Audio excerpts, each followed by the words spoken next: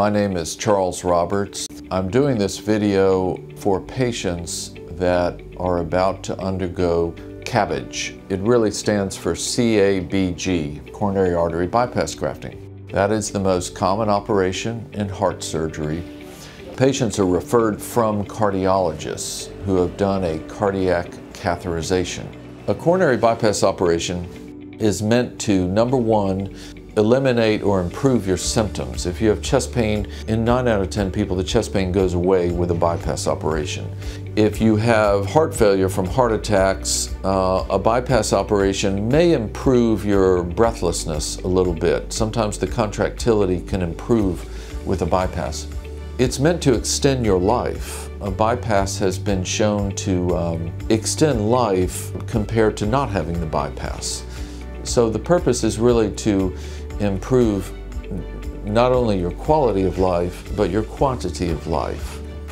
When I see a patient, I ask a number of questions. Have you had a heart attack? Do you have stents in the heart? Have you had a stroke? Have you had an operation for blockage in the neck?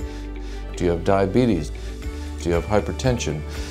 Do you smoke tobacco? How many years? How many packs? Have you taken steroids? Are you on a blood thinner?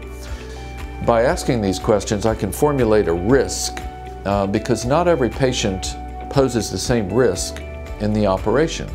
Some patients may be a 5% risk of death, whereas other patients may be less than 1% risk of death. So it's a very low risk, but it's not zero.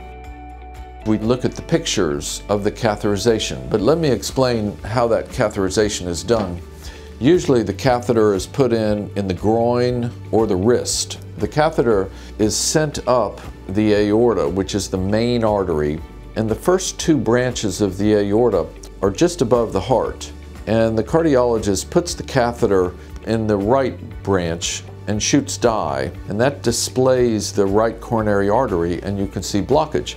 The cardiologist often takes multiple views, multiple pictures, so I'll just scroll through and keep looking at the various images so I can really determine where to put bypasses.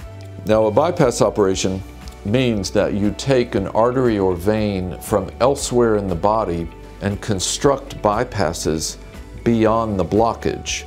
Now, there are two arteries under the breastbone.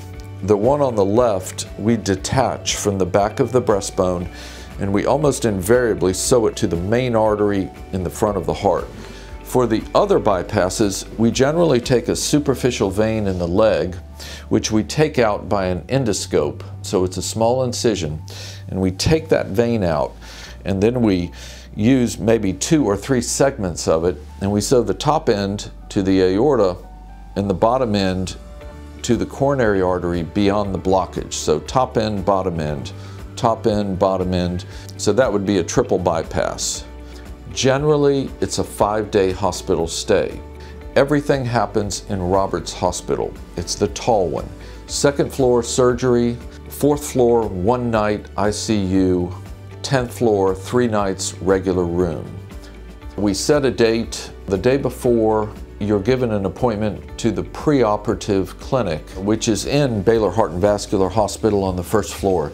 At that appointment, you're instructed exactly where to appear the day of surgery. So if your operation's on a Tuesday morning, you would have a preoperative appointment on Monday.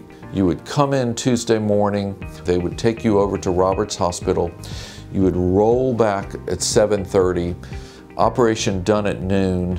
You do arrive in the ICU with a breathing tube, but generally within 6 hours the breathing tube comes out. So generally by the evening there's no breathing tube. The next morning, sitting in a chair, and sometime in early afternoon you're transferred to a regular room, which is the 10th floor.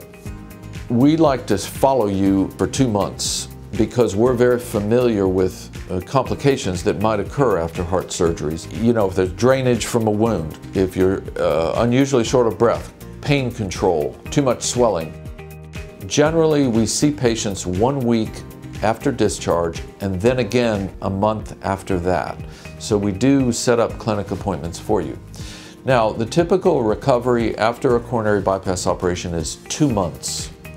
The breastbone is divided and then it's brought together with wires and it fuses together. It will be rock solid after 2 months. So what we ask you to do is no heavy lifting for 2 months. Nothing greater than a gallon of milk. Walking is unrestricted. You may go upstairs, downstairs, walk anywhere you want, and we encourage that. A lot of people in the workforce take 2 months off to heal. However, if your job does not require heavy lifting and you want to work at a computer or go in and walk, perfectly okay. There's a team of people that care for you during the process. You might think of it as a preoperative phase, an operative phase, and a postoperative phase. For example, in the preoperative clinic, you'll meet providers. And then on the day of operation, you'll meet the cardiac anesthesiologist who are specialists in heart surgery anesthesia. And then after surgery in the intensive care unit, you'll meet critical care providers. And specifically, you'll meet physicians who specialize in intensive care, along with nurse practitioners and bedside nurses. And then you'll go up to 10 Roberts and you'll meet physical therapists, respiratory therapists, and then as an outpatient, you'll meet our nurse practitioners in our office. It takes a team to care for patients with coronary bypass surgery to achieve excellent results.